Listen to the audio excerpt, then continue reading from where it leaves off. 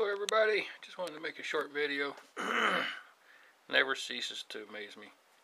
I just got done building this bedini style generator for my brother, and I was running it with a 12-volt battery and having it top off a 6-volt, and 6 volts isn't quite enough to run it, but it's enough to trigger the coil. Right now my 12-volt battery is sitting here, and it'll go from 12,520 to about 12,530. It started off at 12,5, but I just been playing with the bedini and just kind of spinning it by hand and watching a 6-volt battery charge a 12-volt battery. And that'll never cease to amaze me. So the 12 volts on the charge side, that's what I got the meter hooked up to, and this little Power Wheels batteries on the run side. But just to show you, I'll hold it here for a second so you can see that the meter isn't changing that much.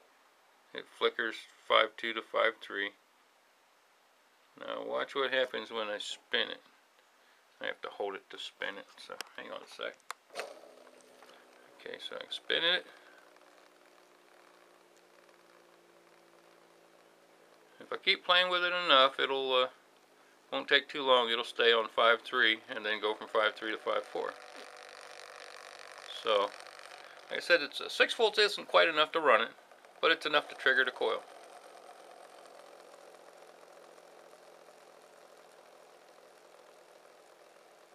Here, I'll stop the wheel.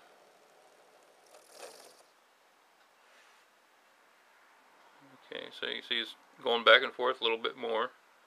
I'll spin it again.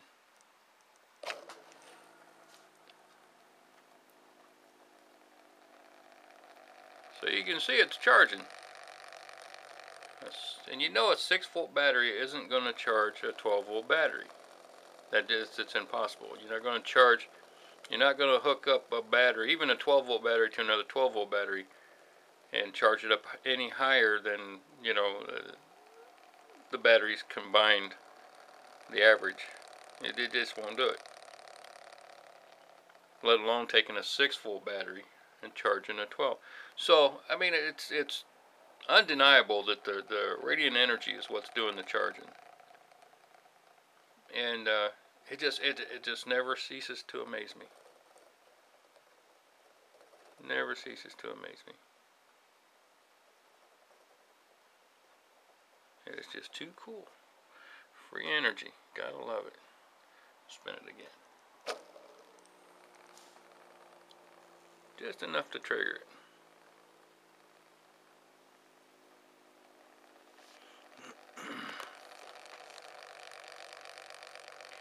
And I know from past experiences that the slower the motor runs,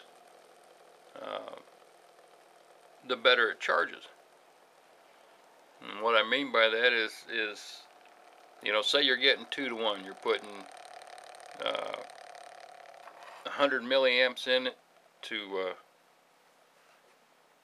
run it, and say you're getting a 50 milliamp charge on a 12-volt battery.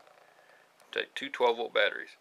When you slow it down, instead of being 100 milliamps, you might slow it down and it's only drawing 50 milliamps. And then it might only drop down to maybe 40 milliamp charge. The scale changes. Because unlike any other motor, when you put a load on this, it doesn't draw more energy, it draws less. And the less current you use to pulse the motor, the more radiant energy you get off of the coil to charge the battery. I got videos that I've shown and proven that, and I've seen videos from other people that have proven it. And it's pretty cool. And it's the simplest way to do it is to hook up a piece of wood here with a hole drilled in it, all threaded, so you can put a screw in it that'll reach over real close to this magnet. So while it's running, I can just screw the screw in, and the extra drag from the magnet attracting to the metal screw will slow it down. And you know, so you know, with the threads you can adjust it, you know, closer or farther away, you know, pretty precise, so you can effectively adjust the RPM of the bedini motor. And you can adjust it to where you get the sweet spot where you're taking the least amount of energy from the battery to run it and getting the most radiant energy off of it to charge a battery. You know, there's a lot of variables. I mean, I got one coil on this, and it's a trigger coil, so it can run the motor. But I can put 2 more coils on this and have it adjusted like this is now with the 6-volt battery. But with the 12-volt battery, I can have it.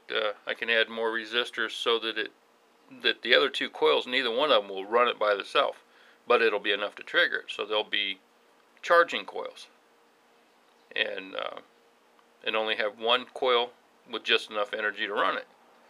Because once you get it spinning, the centrifugal force is going to add to it, and then, you know, it's really going to spin. Then you can cut back on the energy a little bit more and get more charge out of it. But with 1 coil, you know, here's 5-2.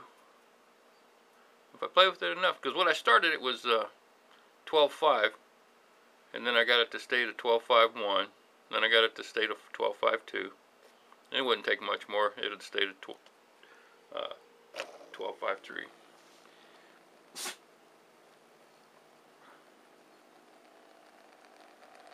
But as I'm playing with it, I'm just thinking, you know, this is just too cool. Thank you, John Bedini. God rest your soul. Thank you for what you given to humanity.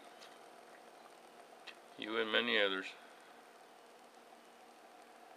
For anybody that didn't know, John Bedini passed away 4 hours after his brother did, which is pretty odd.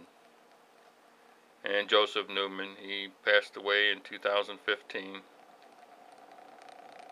You know, so we're losing a lot of people that have contributed a lot. And if by any chance Fast Freddy happens to look at this video, thank you for everything that you contributed. I'm sorry that you had troubles, or people made sure you had troubles in your life, threatening your wife and whatnot. And for those of you that don't know, Fast Freddy duplicated what Stanley Myers did. He was running his car on water. And he had a machine shop, and he was showing everybody how to tune their pipes and how to make their hydrogen generators to take the least amount of current as possible so they can do the same. And when it come time, people were going down, and he was going to give them the actual numbers for the tuning. His wife got a snake put in her car, and I don't know what else happened. Shortly after that, all of his videos got pulled off of YouTube. And about a year before that happened, when I first started watching Fast Freddy, I showed my wife and told her, you know, to take notice, because he probably won't be on there too long. I've watched Free Energy long enough to see what happens. But times are changing. Times are changing. We're heading towards free energy. It's going to happen. Wish it would happen a little bit faster than it is, but I can see it moving in that direction. So we got electric cars. Thanks to Tesla Motors, they've shown that you can have electric cars that run on free energy. And for anybody that wants to challenge that, you know, solar panels is what they charge the cars with. And you can charge a car, I think, in less than an hour, which most of us understand that's almost impossible. So there's something else besides just solar energy. And before Elon Musk started Tesla Motors, I guess early in his career, he used to build capacitors, which for any of us free energy guys know that capacitors is pretty much the heart of free energy. It kind of duplicates what the ionosphere does, that helps produce lightning. So I'm assuming that he's probably got something similar to something like this that runs, it doesn't take much energy to run, so a solar panel will run it with no problem. And you can pretty much adjust how much energy you want to charge the battery simply by how many coils. I'm not saying that's what he did. I really don't know. I just find it hard to believe it's just solar panels. But just my opinion. So now it's settled back down to 5.2. Well, it's still bouncing 5.3. Okay. Alright. See if I can make it hit. See if I can make it hit 5.4.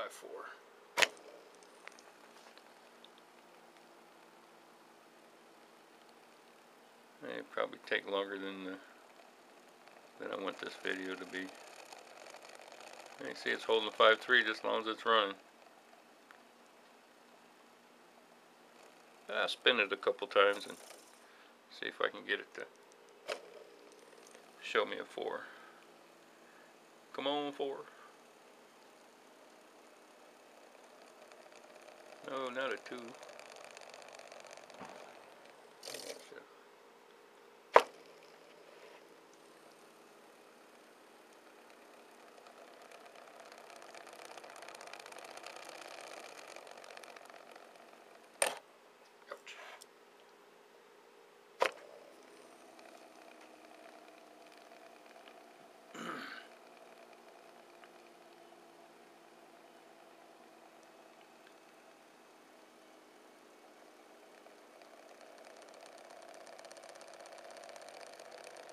Yeah, it's probably going to take longer than I have here. Let's see a 4.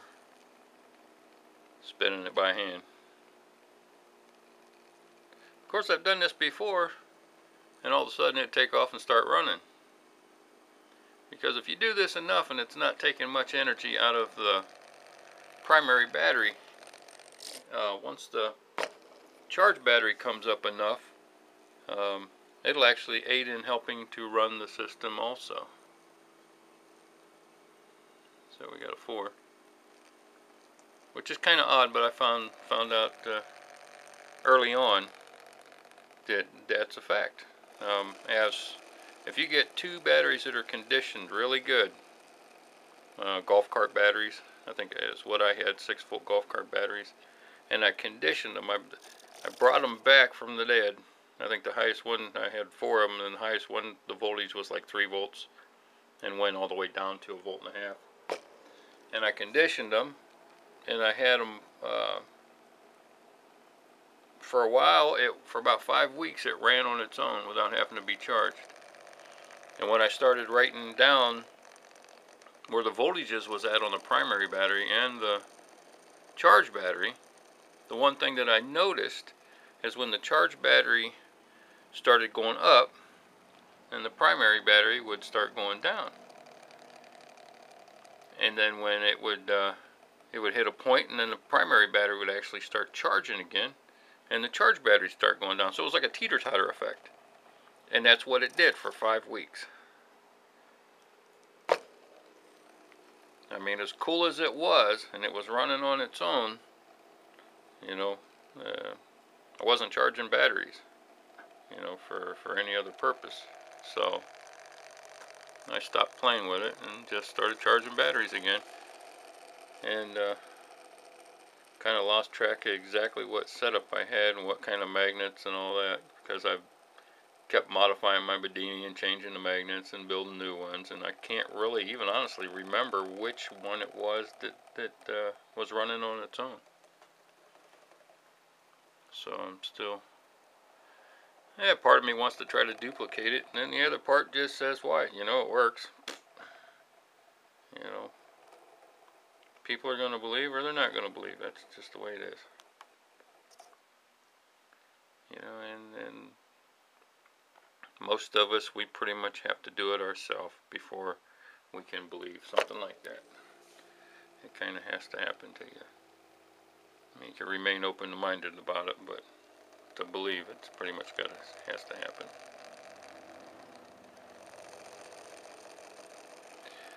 Well, Okay, well, thanks for watching. I know my wife's going to appreciate me showing all the mess that I did on her table. She's going to wring my neck by the time she gets home.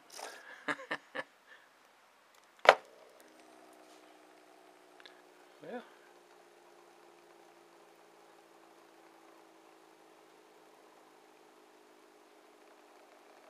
Alright, well, I ain't going to bore anybody. I'm going to sit here and play a little bit more. You guys have an awesome day.